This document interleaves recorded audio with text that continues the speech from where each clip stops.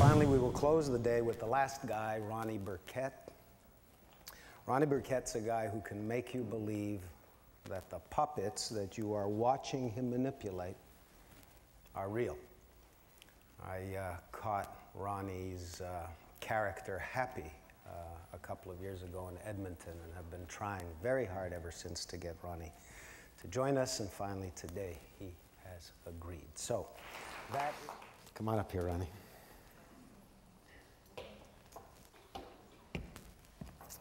Hi. So you've got your biography of Ronnie Burkett. Thanks. It's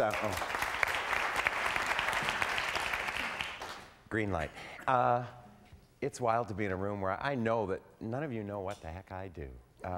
But that's actually been my whole life, because I'm 45 now. I'm telling you that just to give you some information that I've been on the road since I was 14 as a puppeteer.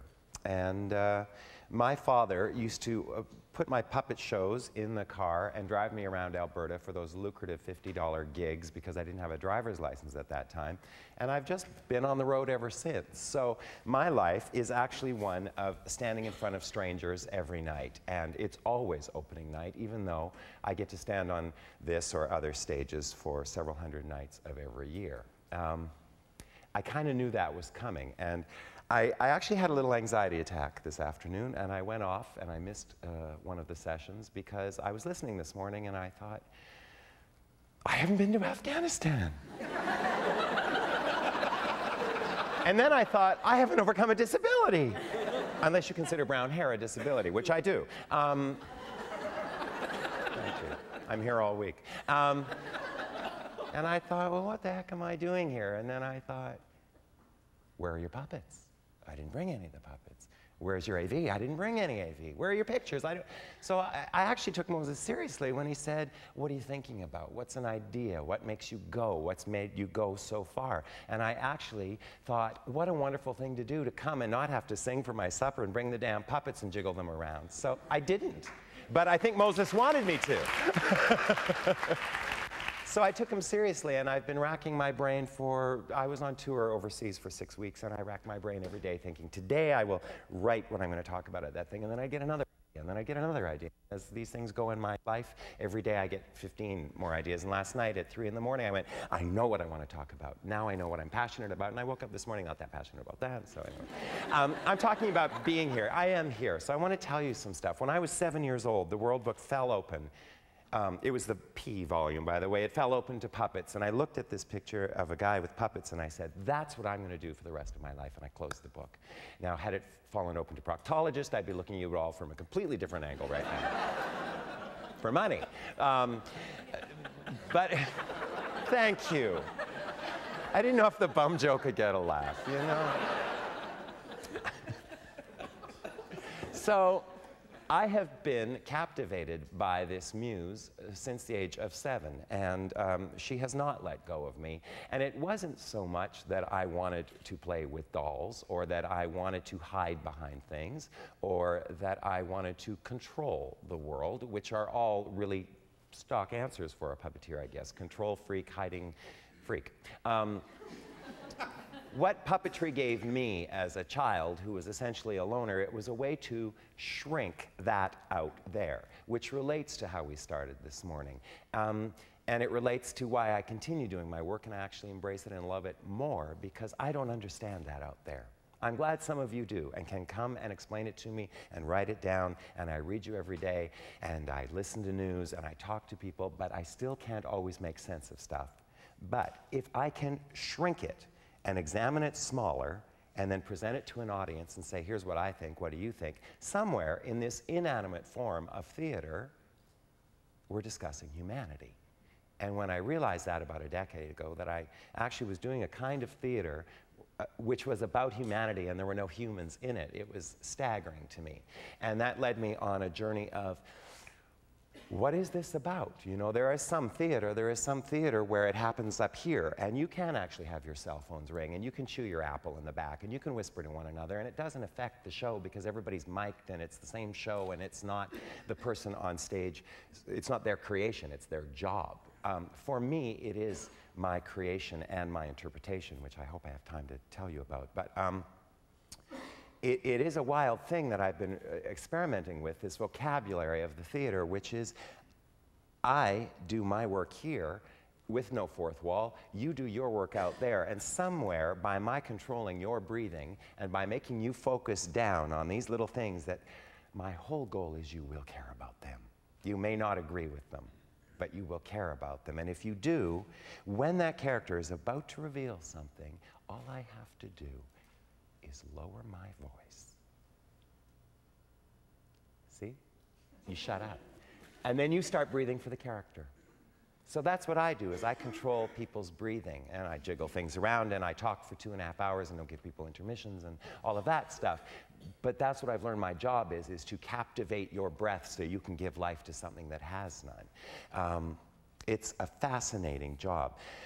What I'm exploring right now in my idea that I came here with, Moses, was that there's a whole big debate amongst artists, and I think this could happen in business or science or whatever. It's just my little world are artists talking about which is better, the creative artist or the interpretive artist. You know, is someone who creates fresh, brand new, original material superior to someone who takes standards or Shakespeare or jazz tunes or and reinterprets them? Well, I think, you know, when you start that discussion, of course, the creative artists are all going, we're better because we thought it up, you know. We don't have to rely on a canon of existing material.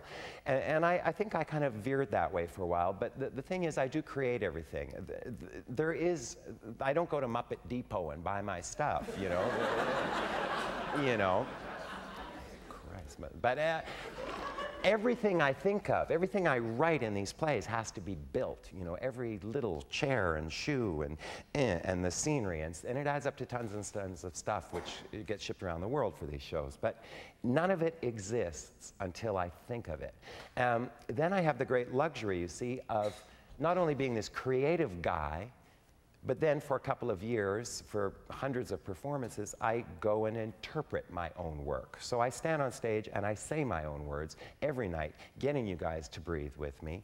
And so what I've learned is that the constant act of repetition is where the artistry lies. You know, when I was younger, I wanted to make a puppet, do it, show off, get the applause, and make something new, you know. And now, I actually love the repetition of my job. I love taking the same play that started in Calgary or Edmonton or Toronto and then going to Sweden and going, they won't understand a word I'm saying. And they actually speak better English than Calgarians, you know. And so the interpretation changes, you know. So I want to tell you very quickly about this trilogy that I've just finished, because I feel like I'm ending a big phase of my life and beginning a new one. And so I'm kind of in the middle of this idea. In 1994, I started a trilogy of work, and I didn't know it was a trilogy. I started this one play. I had been called the bad boy of puppetry. I could have, by this age, had I kept going that way, been the Siegfried and Roy of puppetry. You know, big facelift, and I could keep going. You know, I was, I was cheeky, and I was brash. Screw looking at the puppets, look at me, you know. Watch me breathe for a change. And that's how it was. And they were big musicals, and they were bawdy, and they were tongue-in-cheek, and I was naughty. And then, you know, I kind of realized I'm neither a boy nor bad anymore. You know, I'm actually okay, and I like what I do. But I was still in this cheeky vein, and one day I was looking through a puppet book that I'd had my whole life, but it fell open again, and I read this little thing. It was one paragraph talking about Czech puppeteers who did underground shows during the Nazi occupation of their country during the Second World War. And these shows were called daisies, because apparently a daisy can grow in the dark. And these were beacons of hope to people who found these shows, because they were imperceptible to the Nazi censors initially. But over time, 100 Czech puppeteers and writers for puppet theater were sent to the camps because they were puppeteers. And that changed my life in that moment, because I realized that I was in a time of, I did a lot of this kind of work for money. I made a lot of money doing children's television, you know.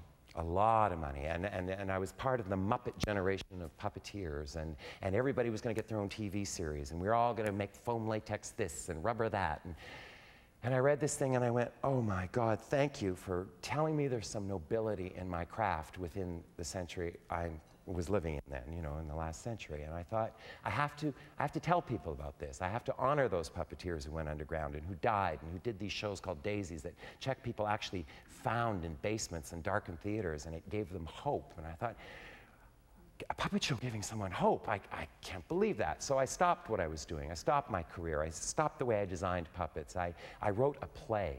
And then I designed it in a whole new way. And I did it for me, and I thought, this will end my career, but I'm going to tell this story. And it became the most successful thing I ever did. It became a miracle to me that I've been doing since '94, actually, and I finally had to decide to retire it in October. The last tour is October because I could do it for the rest of my life, but it's about a young puppeteer going underground and fighting against his mentor, and he eventually gets sent to the camps, and I 50 playing a young protege. You know, that's getting a bit long in the tooth, so it will retire. So the next play, that was inspired. While we were building Tinka's New Dress, I feel obliged to stand and keep an eye on the green light. While we were building Tinka's New Dress, there was a CBC radio show, I think it might have been Morningside, was on the radio in my shop, and I think the costumer and I were there, and they were talking about the blood scandal, the tainted blood scandal, and there was some guy on the panel, you might be here today, I don't know, and he kept saying clean blood, like a mantra, and I turned to my costumer Kim and I said, you know, it's funny, you know, the currency isn't going to be worth anything in the future. The person who will have power will be the person who controls the blood supply. And she said, who would that be? And I said, why, it would be a group of vampires touring a new musical and overdraining their victims to finance it, you know? And that's where Street of Blood began. I thought it was going to be a return to Bad Boy. You know, I was going to do this musical about a bunch of vampires sucking the life out of everybody and selling off the blood to finance the show, which was a touring musical based on the life of the Virgin Mary called Oh Mary. But starting that work, suddenly I started thinking about blood, and I thought about what makes a family? Biology? Is that what makes a family? Is that what makes, I'm adopted, so I started thinking about that, you know? I started thinking about all kinds of blood issues, and of course, blood of Christ came into it. And I thought, okay, what if a woman is quilting and she pricks her finger and she bleeds on her quilting and sees the face of Christ in the shroud of Turnip Corners, Alberta, it appears, and then the vampire showgirl shows up. And then her karaoke singing gay son, who blows up gay bars to make it look like the Christian right did it. What if he showed up and then Christ appears to all three, and that's Street of Blood? And when I wrote it, I sat on my studio couch one night, sobbing my eyes out, going, this will end my career. And that became very, very popular and broke box office records all across the country at theaters, and got me a Chalmers Award. And I don't say that to brag, I say that a puppeteer got his second Chalmers Award as a playwright. That's not supposed to happen. I was a puppeteer. I am a puppeteer. Suddenly people say, oh, you're an actor, oh, you're a playwright, or you're a designer, or you're a producer. And I go, okay, whatever, I am. So we're building Street of Blood, and when Street of Blood is being built, and I'm at YPT doing the only kids show I ever did with marionettes, but you know, I'm outside smoking, and we find out that that a friend of ours in the theater had died at the age of 34 of an aneurysm. He died like that, and his wife, for 6 weeks, tried many times to kill herself, and succeeded in the 6th week. And we were talking at the stage door about these people who were loved in the theater community. And I said, what is this thing about happiness? I mean, who gets to be happy? Is it a gift just a few people are given, or is it something you have to strive for every day? Is it a job to be happy? What is this? And I looked at my stage manager and the composer, and everybody went, oh, I got another show, here we go. And that was how Happy was born. I didn't want a third show, and that's how Happy was born. And Happy is an exploration of grief and what it takes, and why, for some people, grief is this thing that puts you immediately down into hell. Forget Kubler-Ross and her damn stages. You don't want to go through them, you go right to hell. And for other people, it's this wall you just keep hitting over and over and over and over and over again. And why are there some people who, when presented with grief and tragedy and great despair, will climb up over that wall? Because that's what I want to be. So I had to write it down. And I was at a point in my own life where I didn't know if I'd ever get to be really happy. I didn't know if I'd ever get the love of my life. And I wanted to write a play about it, about two characters that were so in love, there was no life without the other one. And then I thought, well, okay, just so you know, these things are really funny, too. And I thought, how am I going to make happy funny? Because there's like, you know, this guy dies, and then there's a suicide, and there's all these old people in a rooming house. And I thought, what if we had a parallel universe, which was the Grey Cabaret, which is this grief vaudeville based upon Kubler-Ross's 5 stages of death and dying. And I thought, that's a great vaudeville, you know. Not that I actually personally agree with those 5 stages. I think perhaps there's one way to grieve, or 10 ways, or thousands, depending on you. But I thought we all know those 5 stages of, you know, anger, denial, all of that stuff. So why not use it as a context for this? So we had this guy named Antoine Marionette, who was the host of the Grey Cabaret, and he presented, you know, Jacqueline Duprest, a cello player, for depression, and a Punch and Judy show for anger, and Maureen Massey-Ferguson, the opera singer, singing a song about denial, and so it was really sick and funny, I thought. Robert Cushman didn't, but anyway. Anyway, so that's where these things come from, and I've got my little yellow light. So I want to tell you very quickly right now, that trilogy of grief and longing and sadness and weirdness is over, and I thought what I want to talk about now, and I want to talk about beauty. I want to talk about what we do to touch it or possess it or, God forbid, become it, and if we can't have it, what we do to destroy it, to kill it. And so it's a play about the last century told through the eyes of a painting. Because at this point in my life, having been on the road so many years and standing on the stage so often, I'm aware that I'm looked at a lot, but then I leave town. And then I'm looked at a lot, and then I leave that town, you know? And I thought, what would it be like to comment on the audience out there? So that's what it is. And the last line I can't wait to say. I can't wait to have this thing built and produced and premiered, so I can look at an audience in the last line of the play and say, ah, beautiful. There you are. All of you. Because that's what an audience is to me. And I will tell you, I could talk for hours, but I want to tell you my one little thing that keeps me going. And this just happened last year. Some nights I look up there where those lights are that kind of blind me, and I see floaters in my contact lenses. But I swear to you, to me, that is the light of heaven. And I have a privileged life being able to stand on a stage and breathe with people, because so many people come to the theater now hungry for one thing. Everyone has email and their cell phones and pagers, and we're all hooked up and digital. And I've noticed in the last 5 years an audience that is longing for the acoustic voice to stand and talk to them about something. Not the big shows, not the big hits you can go to every city and see, but an audience that does find their way into the theater with their shoes on and their coats, and they've turned the TV off, and they come and they sit and they will breathe with you. And there is nothing better than feeling the breath of your species every night. So thank you, and thank you, Moses, very much. Bravo. Hold on, Ronnie. Right. Appreciate it very much. Now we can break, right? Yes, we can.